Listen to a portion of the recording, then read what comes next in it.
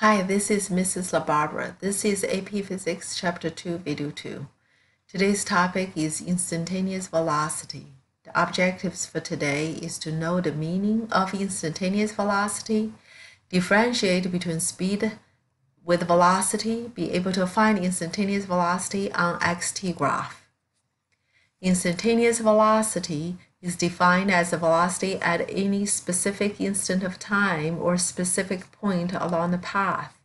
An instant refers to a single value of time. Instantaneous velocity is a vector quantity. Its magnitude is the speed, and its direction is direction of motion. Consider a car moving from P1 to P2. To determine instantaneous velocity, let's look at first at average velocity. We use the equation V average equals to delta x over delta t to determine the average velocity between P1 and P2. To determine the instantaneous velocity at point P1, we move the second point P2 closer and closer to point P1 and compute the average velocity V average equals to delta x over delta t over the ever shorter displacement and time interval. So we get this equation. Velocity at P1 is the average velocity when the delta t approaches to 0 at P1. So in this equation, both delta x and delta t becomes very small, but their ratio does not necessarily become small. Instantaneous velocity is a derivative. So in the language of calculus, the limit delta x over delta t as delta t approaches to 0 is called the derivative of x with respect to t and is written as dx over dt. The instantaneous velocity is the limit of the average velocity as the time interval approaches to 0. It equals to instantaneous rate of change of position with time. So something over time is the rate. So it's written as the average velocity as the limit delta t approaches to 0. It is the same as dx over dt. Speed versus velocity. We refer instantaneous velocity or speed as velocity or speed. So when we talk about determine the velocity, we mean determine the instantaneous velocity. So instantaneous velocity is a vector quantity. Its direction is the same as direction of motion, and its magnitude is the speed at that instant, so it can never be negative. However, the magnitude of average velocity is not always equal to the average speed. For example, when Alexander Popov set a world record in 1994 by swimming 100 meters in 46.74 seconds, his average speed was 2.139 meters per second.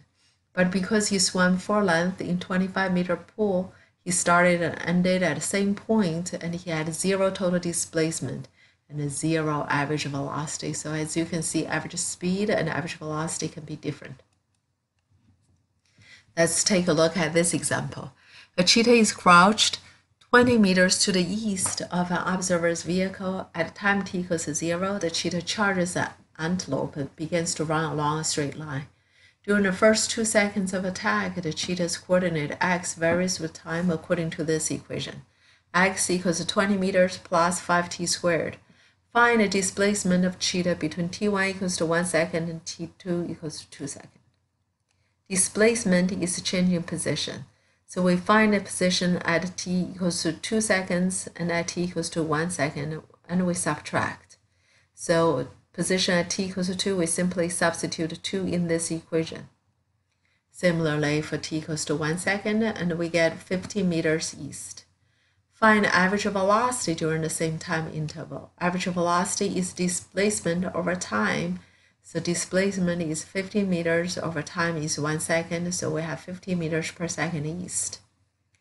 Next, find instantaneous velocity at time t equals to 1 second by taking the time interval delta t equals to 0.1 seconds, then delta t equals to 0.01 seconds, then delta t equals to 0.001 seconds.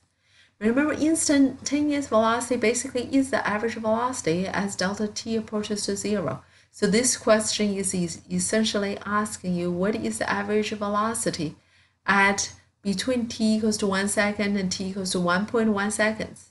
That's the first part.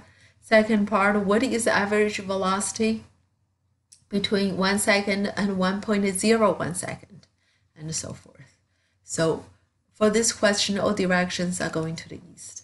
So what is the average velocity between t equals to 1.1 second and t equals to between t equals to 1 second to t equals to 1.1 seconds? We have to find the difference in the displacement between the two time. Then we use displacement divided by time. We have 10.5. Next one, what is the average velocity between t equals to 1 second to t equals to 1.01 second? Again, we find the displacement by using the same equation, and we get 10.05 seconds. Lastly, we find average velocity between t equals to 1.001 second to t equals to 1 second. We have 10.005 meters per second. As you can see, as delta t approaches to 0, you can guess the average velocity probably close to 10. So let's see if we can derive a general expression for instantaneous velocity as a function of time. And from it to find Vx at t equals to 1 and t equals to 2. See if it will come to be the same as we got for part C.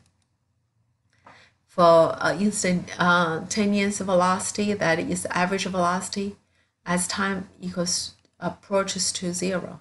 So at t equals to t plus delta t, we substitute that into the equation, then substitute t into the equation. This is what we get, 20 plus 5 t plus delta t squared minus 20 plus 5t squared. That is the displacement. Use that divided by t. We open this up. 20 and 20 cancels, so we get 5 times t squared plus 2t delta t plus delta t squared minus t squared. In this case, t squared and a negative t squared cancels, so we'll have only the two terms right in the middle. But delta t and delta t cancels, and here's one of the delta t cancels. So inside we have 10t plus 5 delta t. In this case, as delta t approaches to 0, this second term becomes 0. So instantaneous velocity becomes 10t. This is the general expression of velocity as a function of time. So from this expression, we can find Vx at t equals to 1. At t equals to 1, velocity is just 10 times 1, so velocity is 10 meters per second. Looks like we have the same as part C. At t equals to 2 seconds, velocity equals to 20 meters per second. Finding velocity in xt graph. So we figure out the average velocity is the slope of this line between the 2 points. So as the average velocity is calculated over shorter and shorter time interval, its value, delta x over delta t, approaches to the instantaneous x velocity. And eventually, the instantaneous velocity at any given point is equals to the slope of tangent to the xt curve at that point. So as this line of P2 approaches to P1, the slope of this green line becomes tangent. So slope of tangent equals to instantaneous x velocity. As you can see, average velocity in this case is 75, then 55, eventually becomes 40, closer and closer to P1. That's because the slope equals to rise over run, and as the delta t becomes to 0, this becomes the slope of the tangent line at P1. So velocity equals to the slope of tangent. Take a look at the graph A. This is a curve for position versus time. So the slope at point A represents velocity at A. Same thing for slope at B represents velocity at B. Let's take a look at particles motion. At A, slope is positive, so velocity is positive. At B, slope is still positive, but the velocity is much bigger because slope is bigger. At point C, slope equals to 0, so there is no velocity. At D, slope is negative, so velocity becomes negative. At E, velocity is also negative, but D has a bigger slope, so D has bigger magnitude than E. The steeper the slope, either positive or negative, an object xt graph, the greater the object speed in the positive or negative direction. Check your understanding 2.2.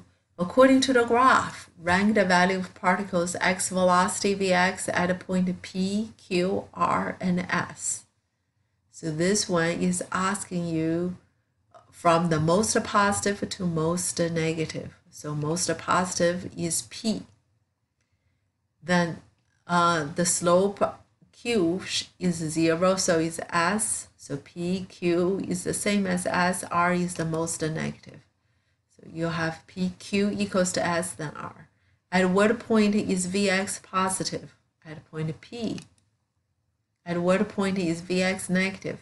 At R. At which point Vx equals to 0? Q and S. Because the slope is 0.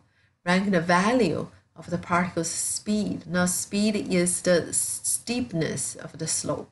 So R is the biggest. Then it's P, Q, and S both equals to 0.